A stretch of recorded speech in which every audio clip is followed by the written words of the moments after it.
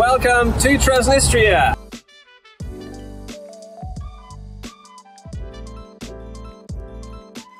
Welcome to Transnistria. Welcome to the country that does not exist officially, Transnistria or Pridnestrovian Moldovan Republic, or PMR for short.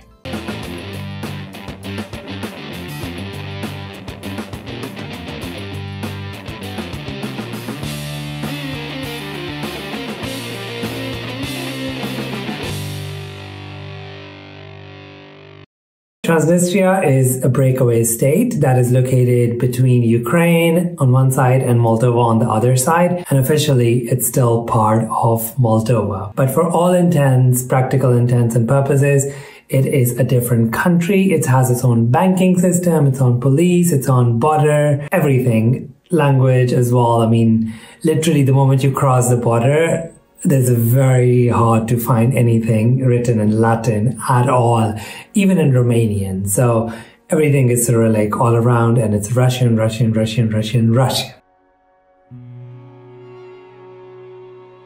Let's talk about getting here first. So there's two ways for you to get here. One is from Odessa on the Ukrainian side, and the other one is Chisinau from the Moldovan side. And I'm coming from Chisinau. If you are planning on doing the same thing and want to take the bus, you need to go to the central station. From there, you can take the bus to Tiraspol or Bendery, whichever city you want to stay in or want to see. It took about roughly 2 hours on the bus. On the way, we stopped at the border. My hotel had submitted my registration card. If you're staying here, please ask your hotel to do that for you. They gave me a registration card, and I came into the border and then basically into Tiraspol. I landed at the station, took a quick taxi, and arrived at my hotel. I'm staying at the City Club Hotel, which is the 4-star place, and this is where I'm sitting at right now.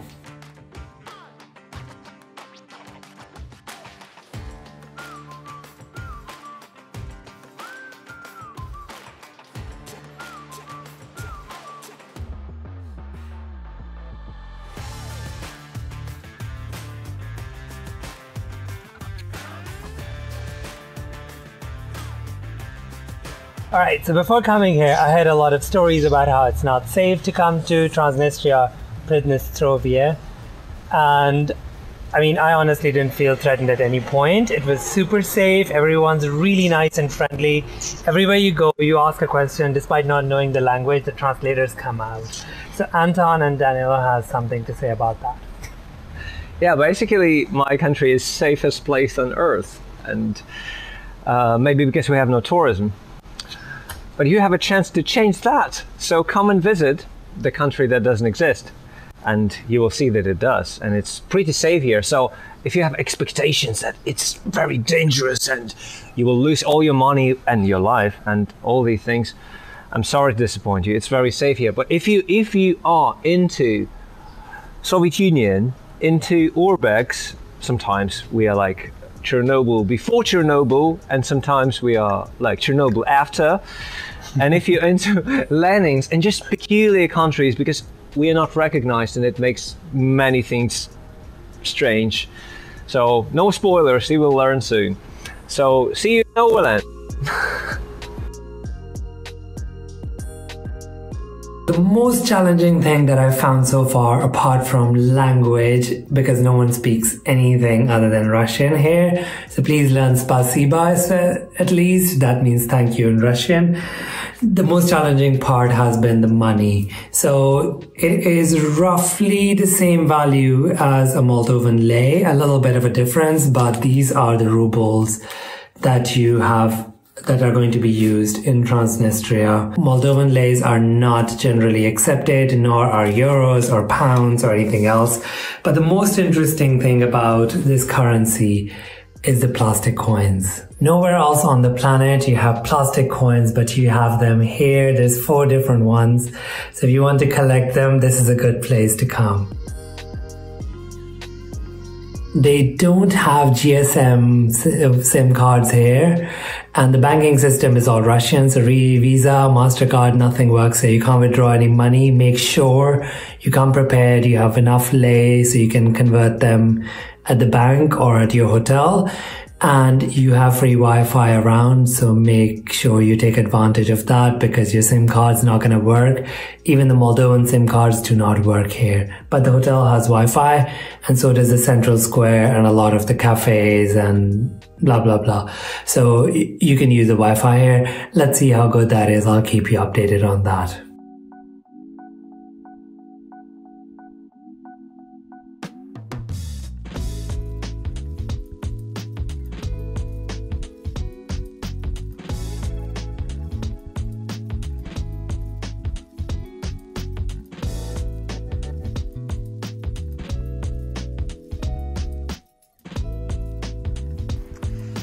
This is the Alexander Nevsky Cathedral, and that is the fortress.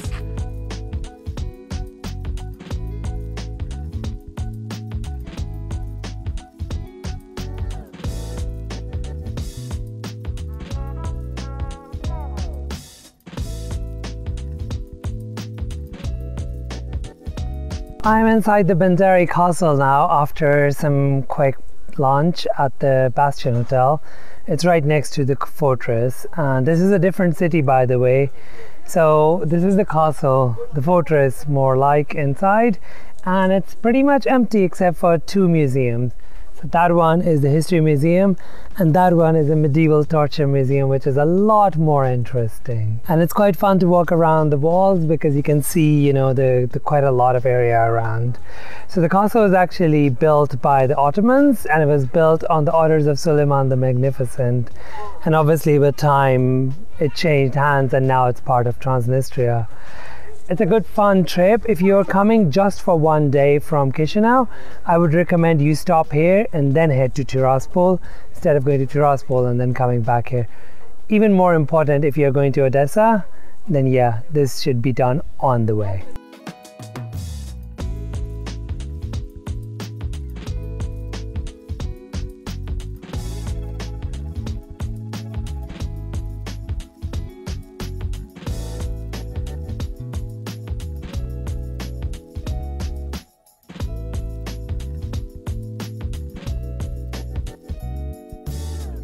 I am at the Bottles Museum, this one behind me. Now, I thought it would be like, you know, some dull bottles stored in a place, and yeah, I need to see that. But I'm really impressed. This has become actually one of my favorite things doing Transnistria. So I took a taxi from Tiraspol to here, took about 15 to 20 minutes, and then I did the tour. You need to book that in advance. This is also a hotel if you want to stay here. So I will put the link. You can get in touch with them. They're all Insta as well. Bottles Museum.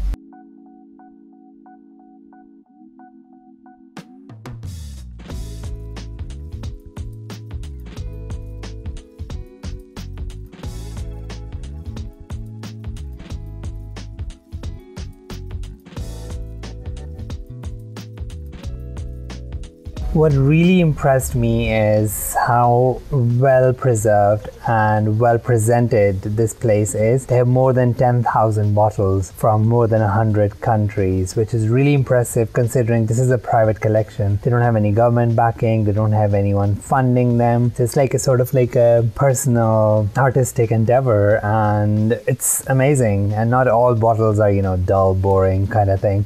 They're really nice, and some of them are really, really quirky. So I really enjoyed the tour. It lasts about 45 minutes. There's 6 different floors. You can get to the top and have a look around the entire place. And wow, you definitely have to do it if you come here. And for the price, that's only like £3. Well worth it, like totally worth it. So do not skip this one when you come here.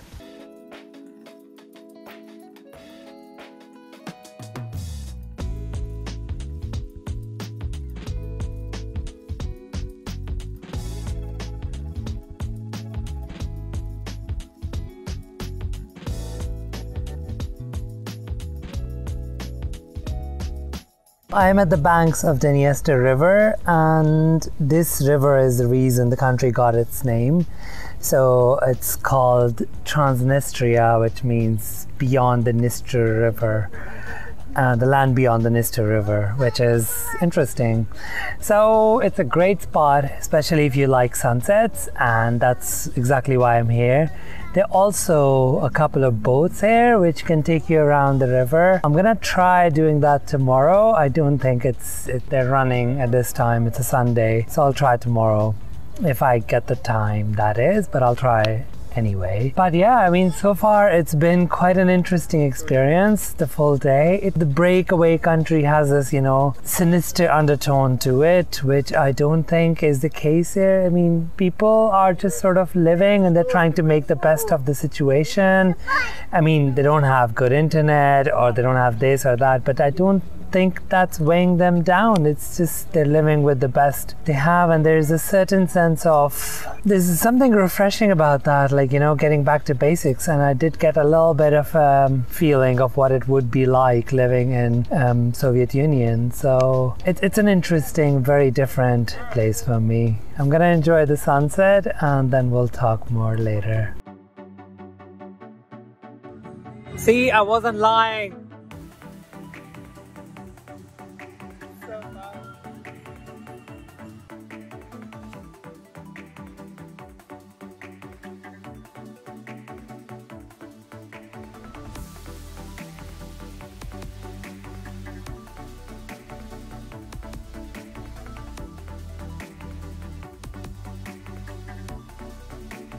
I'm exploring Tiraspol, and honestly it's quite easy to do that because one, the city is quite small and very neatly lined, and two, pretty much everything is very conveniently located on a single street. So starting from this is the House of Soviets, or their parliament. You have this really interesting church. It is sort of like a pencil-thin church. I've never seen that before. And then you have the tank monument, you have the statue, the monument of Svorov. Then you go further, the Palace of Culture, you have the City Hall going all the way up to the National Theatre. So I am quite excited. It's a very different feeling being here. It's sort of like a weird mix of Soviet Union and Instagram. It's a really weird marriage of cultures, of how things work, and I've managed to find a local, Anton, who is giving me a tour of the place. So guys, I'm with Anton, who is a local tour guide, and if you come here, he's the best guy to go around with. He's going to tell you a bit more about the country. Go on, Anton. Hello comrades, this is Pridnestrovie, actually that's the real name of the country, and this tour is highly recommended by Vladimir Lenin himself. Check Wikipedia. So, see you in Pridnestrovie. We make cognac, not war. You've heard him.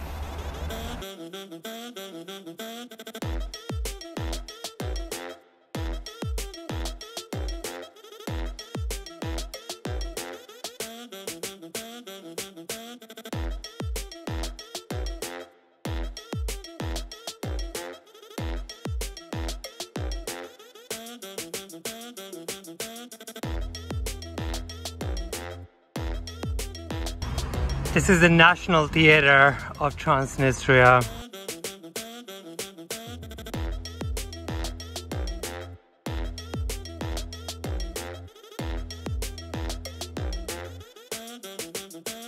There are only 3 countries that accept Transnistria as a country, and they themselves are not recognized by any other country. These are Abkhazia, Ossetia, and Gorno-Karabakh.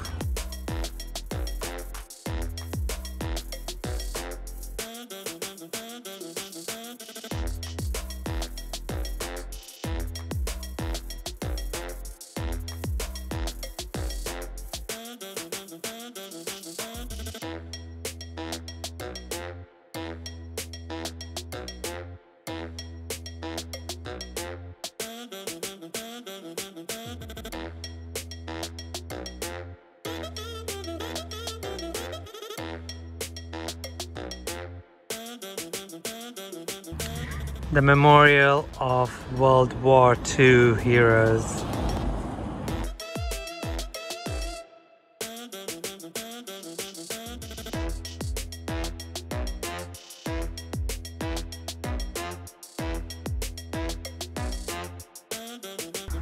The House of Soviets, or the Parliament with Lenin standing proudly. And now, here goes the magic trick. To find one difference.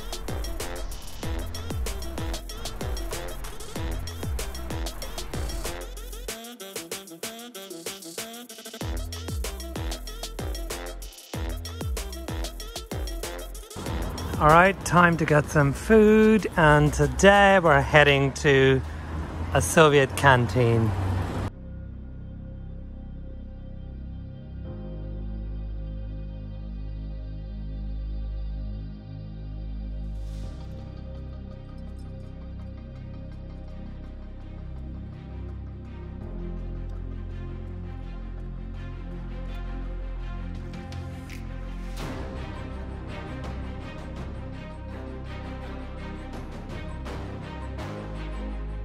So I just got my food from the cafeteria. It looks quite interesting. It's a hodgepodge of different things. So I'm gonna go try this. It's really nice, you know, the whole environment. It's really, really quirky. So I would definitely recommend a visit here. And it's on Lenin Street, by the way, if you're looking for it. Time for some food. By the way, this is mushroom soup, and I don't know quite a lot of the rest. It's meatballs and some chicken and some wheat. So I got a mix of things to try a few different things, and yeah, let's see.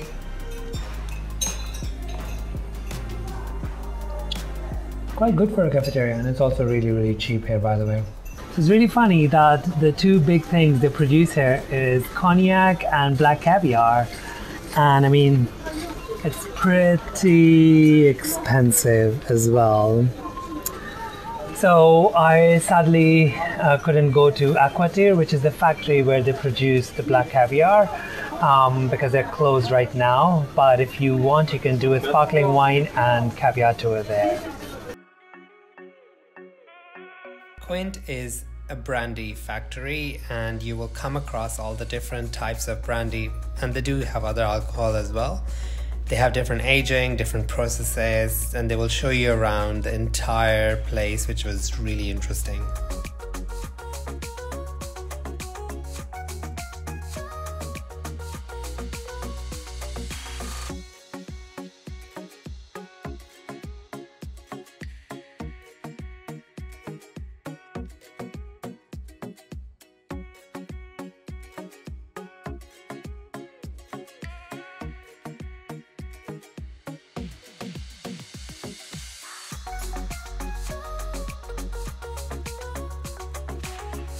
I just finished my tour of Kvint, and it's basically another interesting place if you have the time.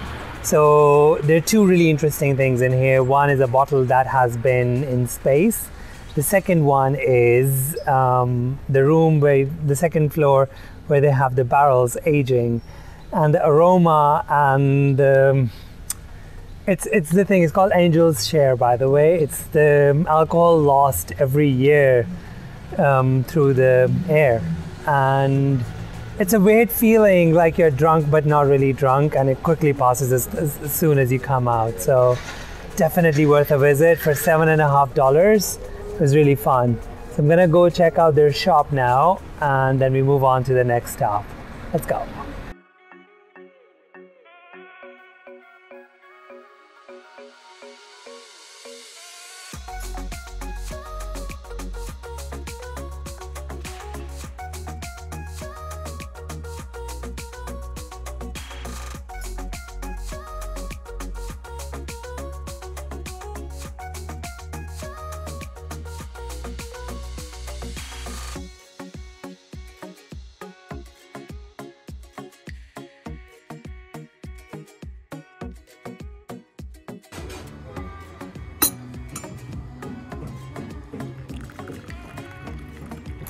I am with an old gal pal, Catherine the Great.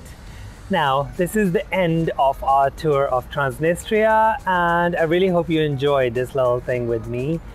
So it was a very different experience based on some previous videos that I saw. I thought it would be like, you know, broken roads and poor people and nothing to do, eat or meet, you know. It's been very different from that. People have been super nice and there's tons to see and do here. I mean, I didn't feel like I was overspending the 2 days that I spent here. It actually made me a lot more grateful for all the freedom, for all the privilege, for all the things that I usually take so lightly, and I'm really thankful to Transnistria for that. If you like this video, please do let me know what you think. I mean, you should definitely come here. I would highly recommend it. And you should definitely support the locals here. They really need it. I mean it. Every single establishment that I've featured here, they're all sort of struggling to make ends meet because of the pandemic and generally how hard life usually is even without pandemic. So on that note, I will say goodbye and I will see you in the next video. You know the drill, you know, like, share, comment, blah, blah, blah. So see you in the next one. Bye. Guys, this is BrownBoyTravels. Let me know what you think of the video in the comment section. If I've missed something, please let me know. Also, give me some suggestions about your country. I will see you in the next video. Until then, you have an amazing day ahead. Mwah.